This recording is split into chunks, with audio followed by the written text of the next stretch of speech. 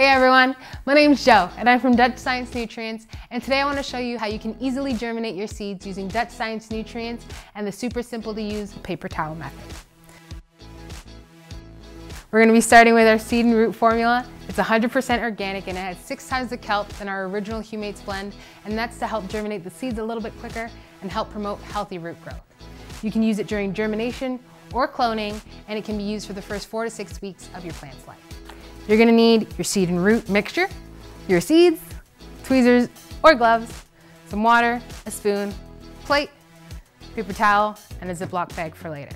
So to start, you'll need a container of water, and the mix for the seed and root is 1 teaspoon per liter. I have half a liter here, so we're going to use half a teaspoon. You're going to want to mix it in really well so that it's completely dissolved before you go ahead and pour it on your seeds. You want to grab your plate and place your paper towel on top. Grab your seeds and place them on the towel about 1 inch apart. It's best to use either tweezers or plastic gloves so that you avoid getting any excess oils on them. Once that's done and your seeds are on your plate, go ahead and pour the mixture directly onto your seeds.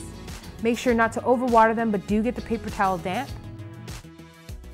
Close the paper towel at either end and pressing slightly on top so that it comes into contact with the lower towel. And then you want to wet that again so that it's nice and saturated.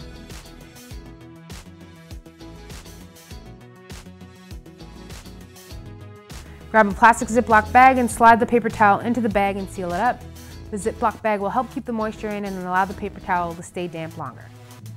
Once you've got that in your Ziploc bag, you want to store it in a cool, dark place around 70 to 80 degrees Fahrenheit and check on it every 2 days until they sprout. And that's about it. For more information, check out DutchScienceNutrients.com or visit us on our social media sites. Thanks so much for watching and happy growing.